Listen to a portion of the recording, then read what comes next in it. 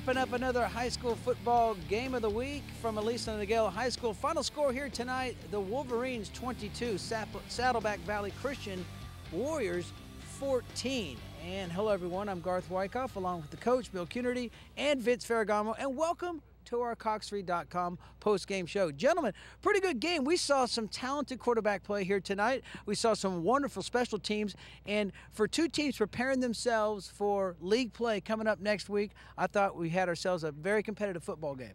We did, and I think, Saddleback Valley Christian suited up 26 football players. Aliso has some big offensive and defensive linemen, so very much from a standpoint of David versus Goliath, I think that the Warriors did a great job tonight. 14 points against a team 6 divisions higher than they are, and they didn't pay any attention to that. It went out and just played their hearts out. For Aliso, they showed a great power running game, a very aggressive defense, and remember, this is the last of the non-league games, so next week it's for real.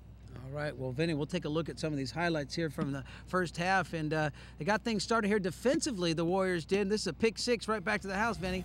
Well, yeah, this was a great job by the Warriors coming up with this defensive touchdown, a pick 6, and that put them on the board for the first score. Yeah, Loman, and then you got to like Nick Chapman. Check out the arm here. This is a 26-yard corner route to Ian Robertson that tied the score 7-all, and then he comes right back. Coach, what do you think about this throw? Well, I think he did a tremendous job tonight showing how to throw the deep ball. Great trajectory, another big gain, and that set up this touchdown run. Cole Thomas there from 4 yards out, it's 14-7. And then on 4th and 1, this is Anthony Ace Ventura. Yeah. He's tiptoeing down the sideline, 22-7. They get the 2-point conversion. This is Castellanos here with a 35-yard return, and we saw special teams all night by the Warriors. They did an excellent job with that.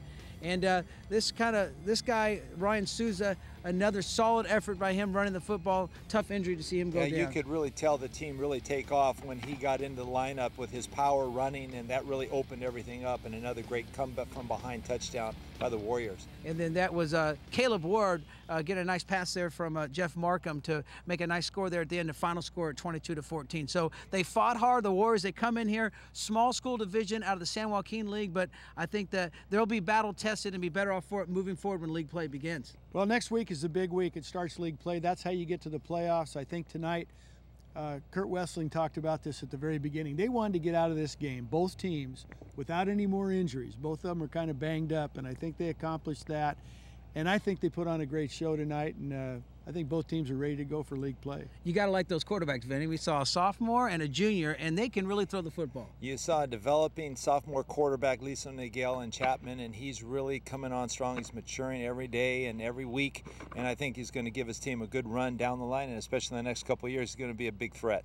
All right, well, that's going to wrap things up here for our Cox3.com post-game show. Thanks for tuning in. Once again, final score here tonight, Aliso Niguel 22, Saddleback Valley Christian 14. We'll see you next time.